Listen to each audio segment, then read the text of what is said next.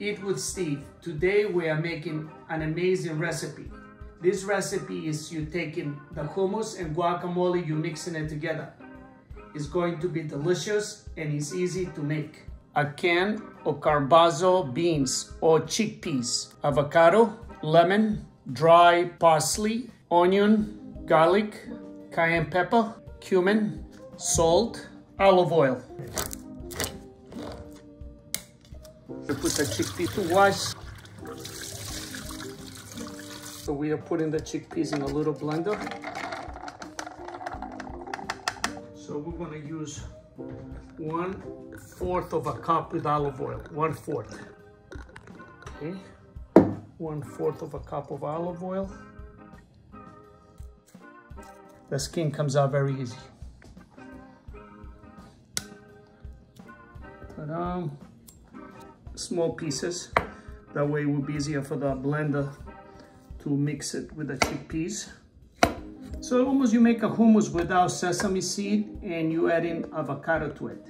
So cayenne pepper, I put 1/4 teaspoon. I don't want it to be too spicy, but if you like it more spicy, you can use more. 1/2 teaspoon of garlic, 1/2 teaspoon of onion, 1/2 teaspoon of cumin. The dry parsley, we're gonna put 2 teaspoons. 1/2 teaspoon of salt.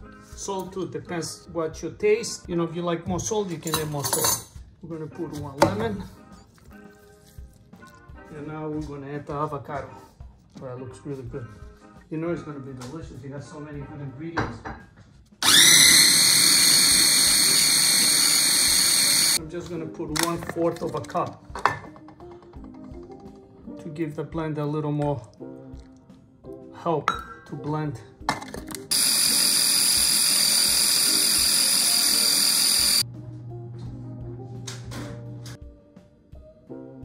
Over here, we have, you know, hummus, but we didn't use sesame seed. Yes. And we use avocado. Yeah. So it's a different twist. And everything we use, it's easy to have in the house. Like I didn't use fresh cilantro, fresh parsley. We did use a can of garbanzo beans, that like chickpeas.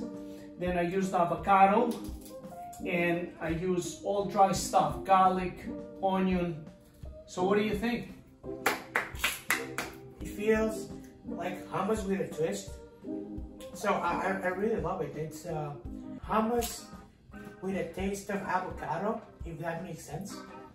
Because I think the avocado is a little lighter from the tahini, the ground sesame seed. Yeah. So you see what happens, like you do 1 avocado, 1 can of chickpeas, and you mixed it. When you use tahini or you use the sesame seed, you open the can, you have to mix it. You're not gonna use the whole thing, then you gotta put it in a refrigerator. So I think this is a very good recipe you can make home.